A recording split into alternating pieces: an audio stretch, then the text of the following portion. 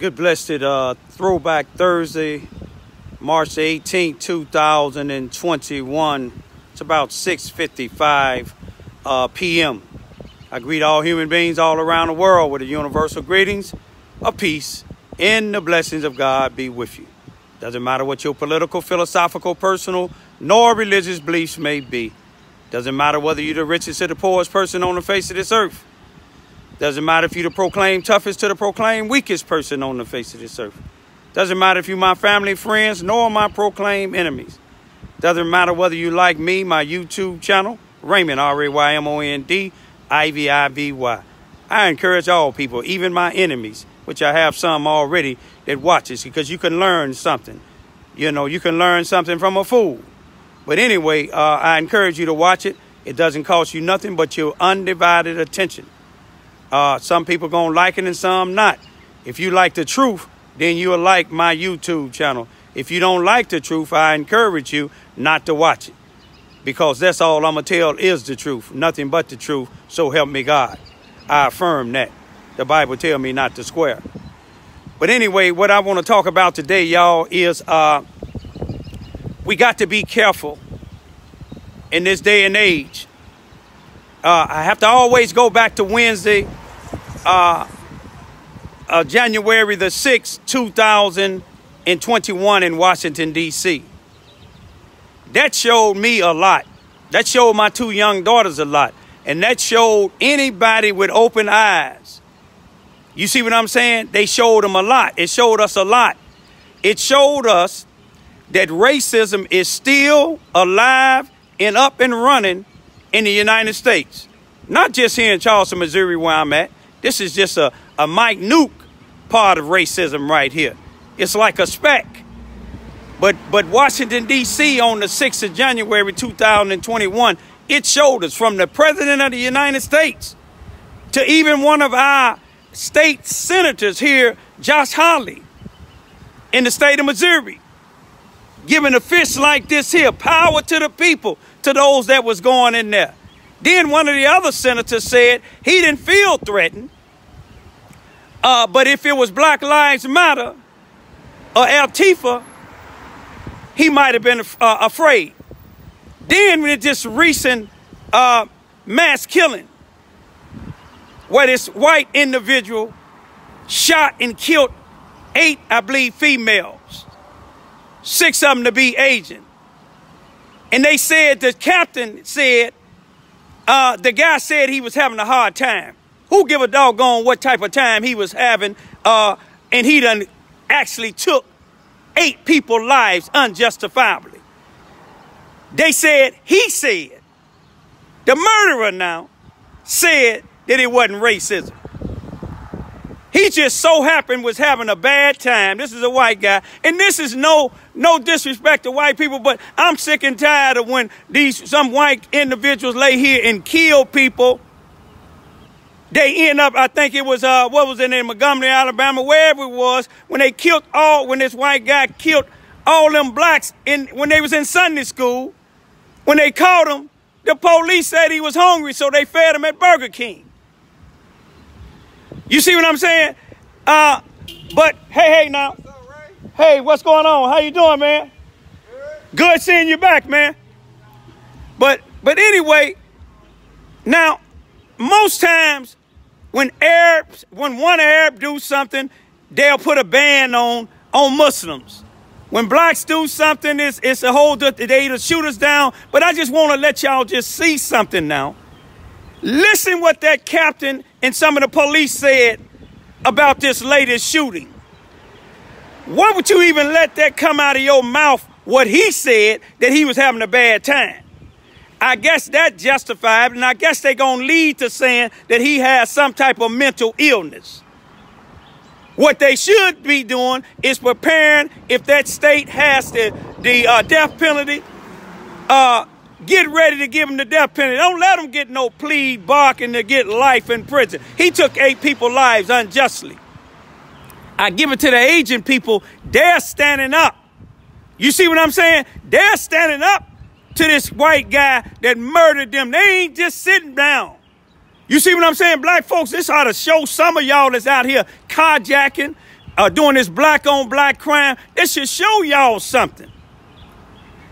And you notice a lot of them, I mean, I ain't knocking the people with the big beard, but you know, since they want to stereotype people, the white guy that came on my porch, in my driveway a couple of days ago, he had one of them old big beards.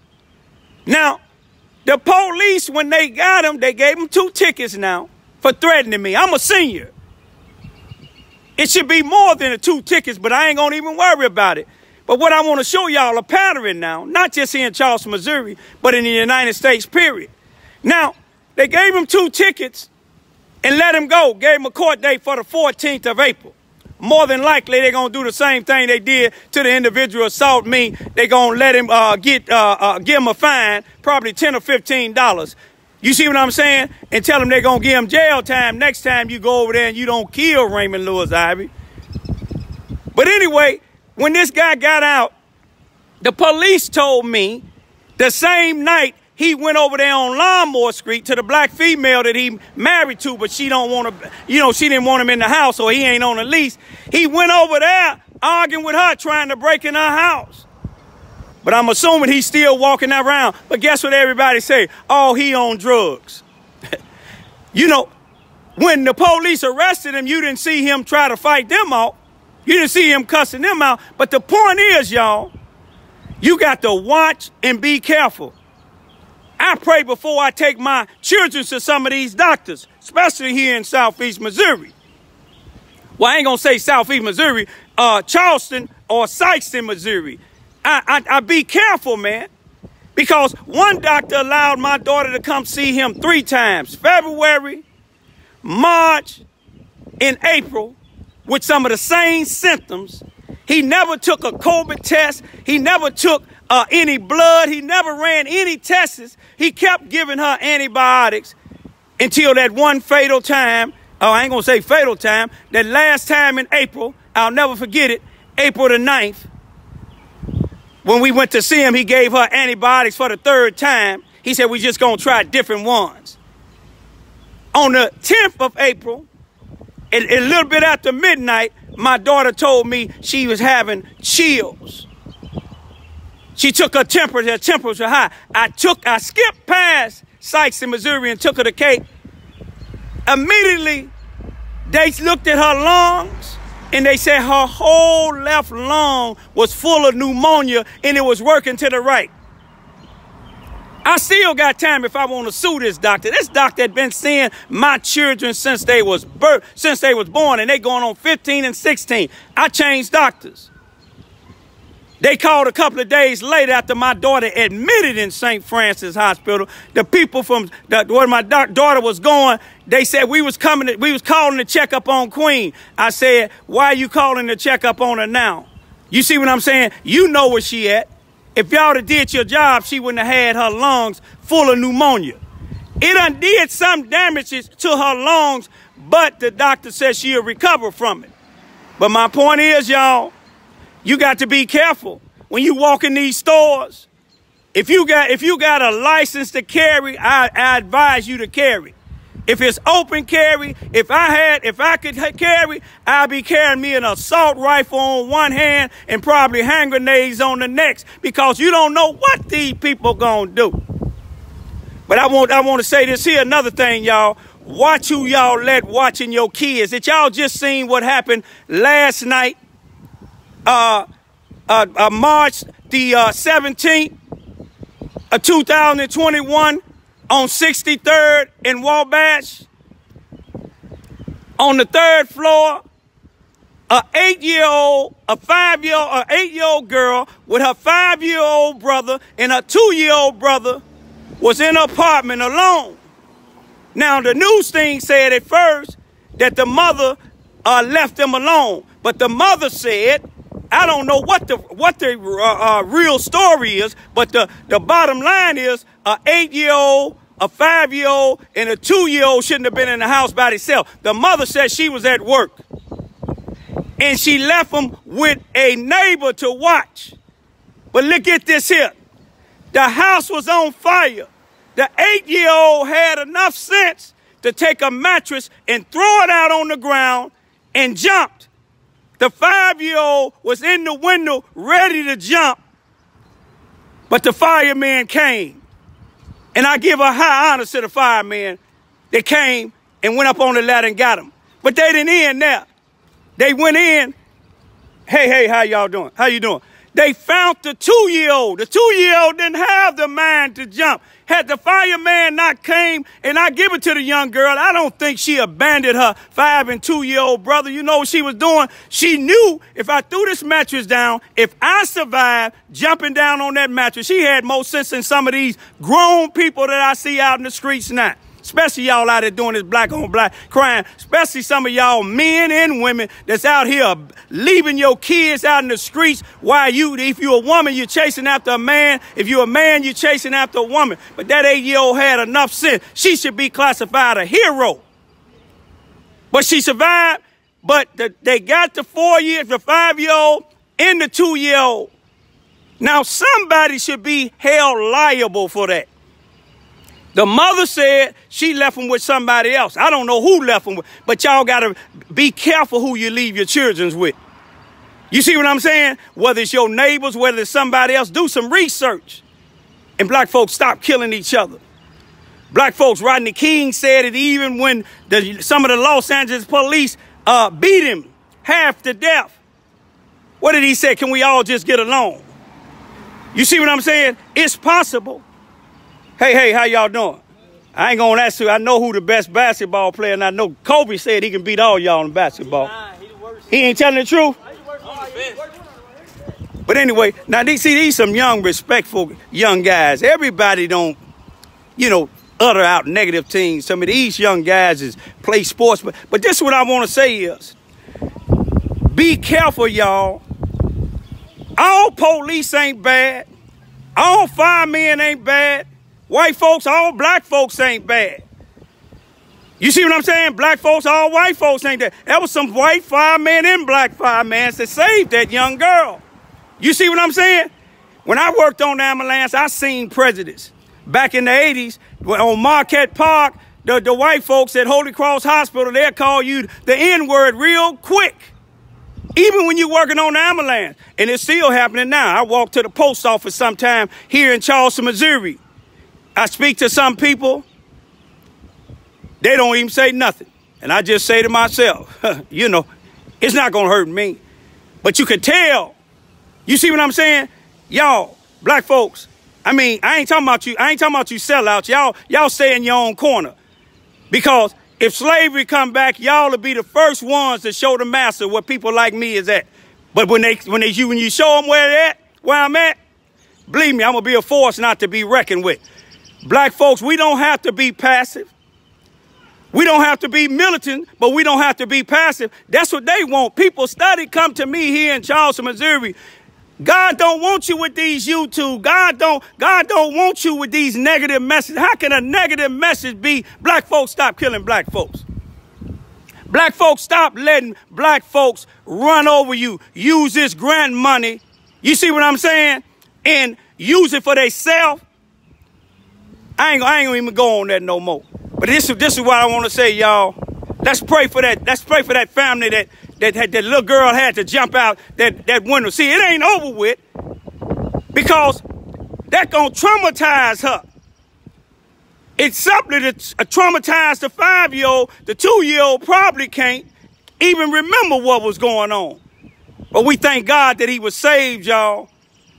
Black folks, if you can, get you an education. You see what I'm saying? Some of y'all get on that police force and make up the ranks. Because y'all see, sometime when another thing I want to, before I get, they said Biden, well, I heard him say it, Biden wants the flag going half-staff in Washington, in all the public places in Washington, D.C., for the shooting of the agents. I don't have anything wrong with that, but can we get the half flag around the United States or in Illinois for the 15 that got shot a couple of days ago at this party? I don't care if it was at a party or not. I don't care if it's gangbangers doing the shooting or not. But the people that got shot and killed, Let's show some respect to them. The only way we're going to get it, we're going to have to do like them Asians doing. They getting together. You see what I'm saying? Look at the bills that they passing. You don't hear them nothing about trying to stop this black-on-black violence, but they no disrespect to the immigrants, because I have a granddaughter that's Mexican. And her mother is her mother and her grandmother is real good people in her aunties. But they passing a bill for the dreamers. They even passing a bill for the discrimination and the attacks on Asians. Let's get some bills passed to stop this black-on-black violence. Y'all done went over to all these countries.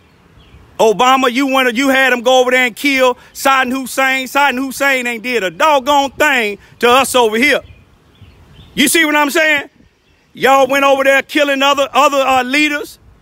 You see what I'm saying? Muammar Gaddafi, he ain't did nothing to us. Y'all run Idi Amin. Y'all trained him in Britain. But then when y'all trained him and he got to run in Uganda in the 1970s, y'all chased him on out. You see what I'm saying? Y'all did Noriega the same thing. When that treaty was up for the 99 years for the Panama Canal, Antonio Noriega said, I don't need y'all to help me with this drug flow. I can do this myself. I'm going to text y'all. What did y'all do? Go over there and arrest him. You should arrest every Ku Klux Klan, every Nazi, every skinhead that's in the United States. But y'all ain't going to do that. Y'all keep on thinking Raymond Lewis Ivory is crazy. I bet you one thing, these two young girls of mine, they ain't crazy. Why you think we don't participate in nothing here in Charleston, Missouri? And there's good people here. You got a few good black business people. And you got to just take a look around. God is taking inventory. Y'all better stop trying to attack me. God is sending you to the cemeteries. God is sending you to the penitentiaries.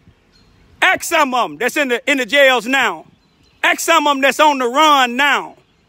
They supposed to have been killers, but they out here telling on people. But they said, I'm a snitch. I don't know none of your business. The only business I know when you come over here on my property talking about doing something to me.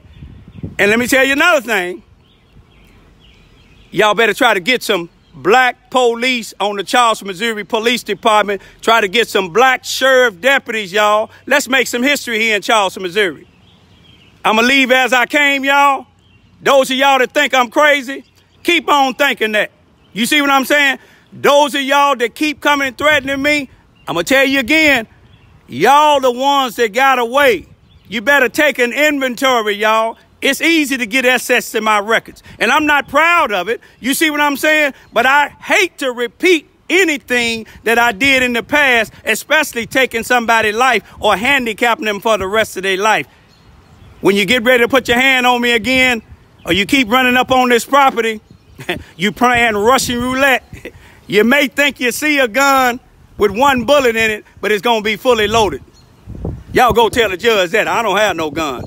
You see what I'm saying? Malcolm X said, when the mind is a weapon, you never unarmed. Peace be still. Those of y'all ain't sellouts, cut your ties with these sellouts. Those of y'all that's white that ain't racist, cut your ties with these white supremacists. Because when you hang with the white supremacists or you hang with the sellouts, you consider the sellout. If you hang with the white supremacists, you consider the white supremacists. You don't see me hanging with none of them. You see what I'm saying? I don't care what they say about me. They keep calling me a pedophile. Tell me who daughters or who kids that I done did something to. But I can show y'all better than telling y'all. If you take inventory of the NAACP, you will find convicted rapists and convicted voter frauds and a few other ones. Peace. Oh, let me show y'all something else. You see this here, how that grass looking there? Every year, my daughters and them, when the winter come, they trample through here. When they friends come, I don't let none of them in the house so my cameras can see everything so nobody won't say I mess with their child. But even though people don't say it, it's just my enemy said it. But I planted what they call Kentucky 31. Some of y'all from the South know what I'm talking about. That's that nice, fine, green or bluish-like grass. But, you see how it is now in 8 to 10 weeks. it's going to be just like me. You see, 40 or 50 years ago, when that white guy came up on my thing, all I would have did was just laid him out, stopped his heart from beating, and called the police and turned myself in. When these other individuals been threatening me or did stuff to my kids, I take them out and then call the police and turn myself in. You see what I'm saying? But see, I don't have to do that now. God said just reveal them, expose them, and you know what? Get out of the way. And I thank all of y'all down here in Charleston, Missouri, and I don't have to name y'all names, that give me support. When my kid's mother died, some of y'all stopped over. Ain't no family here in Charleston, Missouri did it. But other people came that I met since I've been down there. Y'all came. Y'all even gave my daughters and them something. Y'all asked us if we need money and food for transportation going up. I love y'all. And I love my family in the city too, y'all. Hey, it's some good people down here in Charleston, Missouri. But I'm going to tell you one thing. Raymond Lewis Ivy ain't leaving it till God say so. Peace be still.